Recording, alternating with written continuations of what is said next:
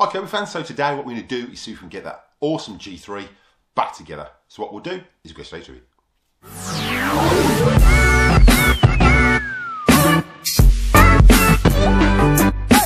Kirby fans, welcome back to the channel. Again, those new to the channel, if you're getting value out of this content, then contemplate showing support by slapping that subscribe button, it's absolutely free. Ding that bell for notifications so you don't miss any upcoming episodes. Give us a big thumbs up and comment down below. I will reply to the comment, and if you like what you comment, I'll pin it to the video. Now don't forget, anything I use in the video today, there will be links in the description below of the best place to get your Kirby products from. So make sure you check those out.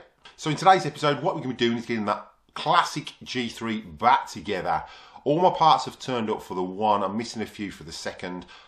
So what we'll do is get this 1993 classic back together and see how well she looks and if we can actually get it looking as new as possible. So what we'll do is quickly get some polishing done, and then we're going to spray the cases and then start getting it assembled. So what we'll do is go straight to it.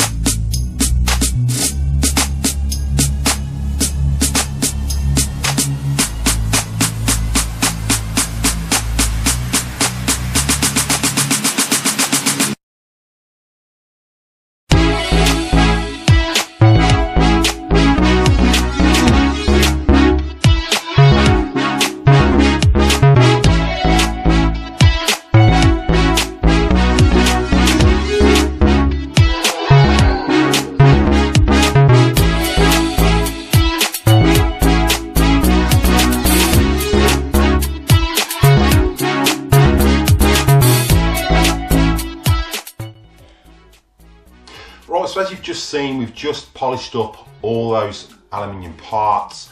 I've sprayed up these as well, both of them. I am short on parts for my second one, so I won't be getting that one uploaded with this one. If you watch a previous video, when I took it apart, there had been a damaged fan in there. Now, it was old. I don't know how long that fan's been in there, but it's got to have been at least 22 years minimum. That's been sitting for that long. Now, there was some heat dispersion and it did damage that piece there. So I have got a load of new parts for it. I'll just quickly go through so what we're actually going to change today, what we're going to put in there new. There's a lot of G3 stuff I couldn't get hold of, so it has been replaced with G7 stuff. I'm still waiting on a lead from the UK. So I find it cheaper to buy my leads from the UK, because obviously if I buy them from the States, they're going to be 120 volts. We're 240 here over here in Australia. But I do find them cheaper to buy from the UK. I will put a link in the description of where to get them from. I just find them a lot cheaper than buying them from Australia. They do come with a converter, so again, you're not losing anything by buying one from England. You'll get a UK plug on it, but you will get a converter to plug it into an Australian plug, which is pretty cool. And the guy sends you free belts. Right, so we're replacing this. So we've got a new one, new front plate with the bearing. The front wheels were pretty fine. Now I'm undecided whether to keep these. I'll keep them for now. If I can get some original back wheels, that'd be fantastic. But for now, I'm going to put G7 ones on. So we've got some new G7 wheels to go on there and some new hubcaps. For the second one, I was missing some hubcaps. So I think they were rear hubcaps I was missing. And I was missing the bearing and something else. But this one, we've got everything. So we've got, like I said, new wheels, new front wheels, new hubcaps. We're going to put new back wheels and new hubcaps on. We're fitting a new fan. Now the fan still isn't in the package. You had to take it out for some reason. When it got shipped, there was some sort of watermelon or something leaked all over the box, and Australia Post wrapped it up. I don't know why, but it made everything really, really sticky. Anything that was in a plastic bag, really, really sticky. Lucky it didn't get on the bumper or anything else, so that was fine. Got a brand new bumper. I've got to get a pinstripe for this. I reckon your local car shop would do a 3mm pinstripe. These are actually stuck on, the pinstripes on these. They weren't spray painted like the later generations. We've got a new rug plate, and we've also got a brand new brush roll, original brush roll as well. So we're going to fit some new brushes into it as well. If you watched one of my previous videos, I did refurbish the TechDrive while I was waiting for all my parts to arrive. That was, I don't know, 4 weeks back. I think it premiered last week or the week before, I'm not too sure. If you haven't checked that video out, make sure at the end of this one you check that out. It will give you a step-by-step guide on how to rebuild one of these. Just how to service it, grease it, and strip it down. So what we'll do is we'll zoom in and start getting this baby back together. Right, so as we start, before we start, I'll literally show you. I couldn't get the actual powder grey colour. I don't know if you can get it in the States. The closest I could get here in Australia, and I don't know if it's the same in the UK, would have been Surf Mist White, which would have been too white, or June. June was the closest, and this is the spray paint I actually used. So this was the closest colour I could get to the Kirby. Now there's a bit of yellowing on this anyway. I will try and do some retro brighting on it as a later date, but that's pretty close to what it was, as close as can be. I don't know if it's picking that up on camera, but yeah, that's just a bit of a tip if you're looking for paint to actually match your G3. That's probably the closest you can get, that or Surf Mist White, which is a bit of a grey, but it's still going to be too bright compared to this. So what we'll do is jump in now and start getting it back together.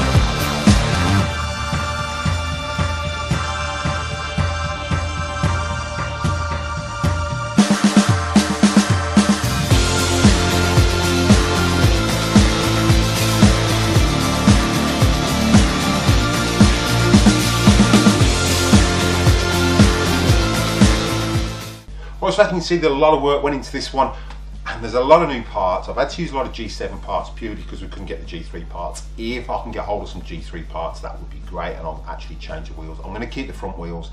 If I can get the back wheels as G3 parts, that would be absolutely awesome. I'm still waiting on leads, so I'm using a G4 lead for now. And so what we'll do is we'll start fitting the handle, the bag, and then we'll give it a test run. So I'm just going to slot the handle in. As you can see, she's a lot cleaner than she was when we actually started.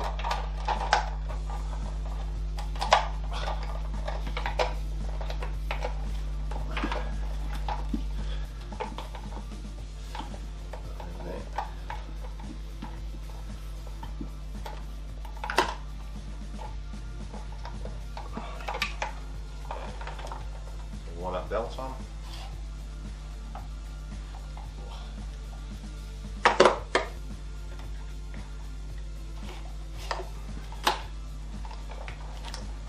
Bag, and then we'll just fit a new HEPA filter bag in there.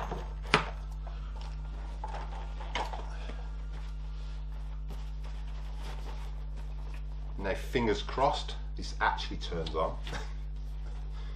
I've changed, as you've seen, we've changed, put new bushes in it. It's had a total overhaul on the TechDrive, which I did a separate video in a few weeks back. So I'll put an iCard to that if you want to rebuild a TechDrive. Again, any parts I've used in this video today, I will put links in the description below.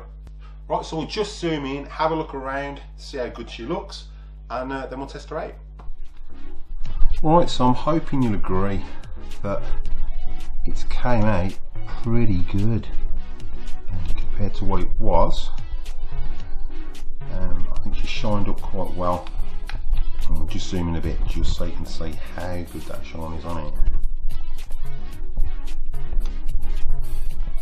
And you can see that looks outstanding. I don't know if it's picking up on camera as well, but it looks absolutely awesome. It looks like a new machine. So the only thing that really spoils it is the fact I've had to use G7 parts, but you can only do what you can do.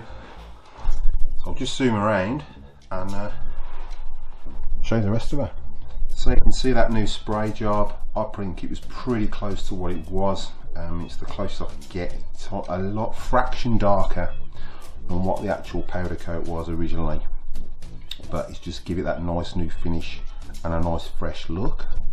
And then as we pan round to the back, everything's original on it apart from the wheels. And the bag, there's not that many marks on the bag itself. So you can see she looks pretty good. And we'll just pan round to the other side. So from the side we've got obviously the G7 wheels, but we've got the original boot, which came up quite well. It was absolutely filthy. This one was actually filled with plaster, this bag, for some reason. You can see we've still got the original decor on there saying Generation 3. So it will look a lot better when we get that G7 lead when that actually turns up. And I will be doing the refurb on the other one. So we'll just see if this actually works, so all my hard work hasn't gone to waste. Right, so the switch of truth. Let's see if she actually works. Now, it's quite surreal because I haven't used one of these. The last one I actually used, the Generation 3. I was actually selling one, demonstrating them. So this will be like amazing for me in that respect. It just brings back a lot of really good memories of working for Kirby. Not so much the polishing. I hated repolishing the demonstration model every time I'd used it. It was I just hated that part. But yeah, we'll see if she runs. Right, so let's get it turned on and make sure that all that hard work wasn't done in vain. So headphone users, turn them down just in case. And we'll see how she works. The button of truth. So I'll wire the belt on. Is it round on?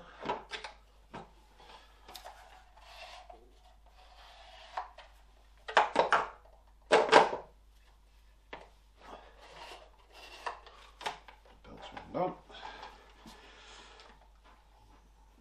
TechDrive on. Turn her on.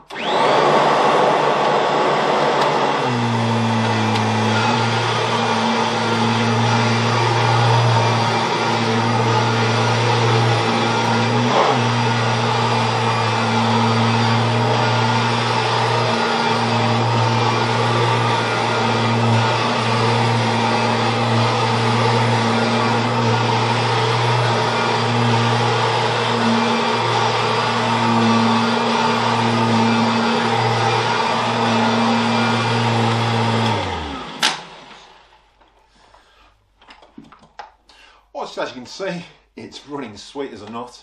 It feels like new actually. It's quite surreal considering I used to sell these 30 years ago. They're a really nice machine. It's bringing up the pile really well. So the brush roll works, TechDrive's working awesome, really, really smooth. You've still got that bit of aggressiveness that you had with the G3s and the G4s, but great machine. What we'll do is we'll get an airflow box and we'll get a CFM test, and that will be in the following video. Right, so I hope you enjoyed that video. As you've seen, there was a lot of work went into that G3, and to least but say a lot of money. There are links in the description of everything I used today, so make sure you check those out. In the next video, we're going to be doing a CFM test with that G3, seeing how powerful it actually is, whether it's close to what it should be or when it was actually new. Like I said, that TechDrive is absolutely awesome on it. It's still aggressive like they normally are on the G3s and G4s. So if you enjoyed the video, make sure you give it a big thumbs up and make sure you comment down below on anything else you'd like to see. It really, really helps with the YouTube algorithm. Now don't forget, 1,500 subscribers, I'm going to announce what that next Kirby giveaway is.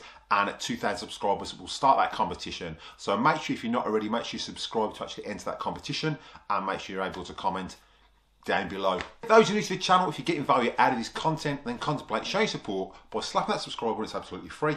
Ding that bell for notifications so you don't miss any upcoming episodes. Give us a big thumbs up and comment down below. I will reply to the comment, and if you like what you comment, I'll pin it to the video. So what we'll do is we'll go to any bloopers, and I'll catch you in the next one.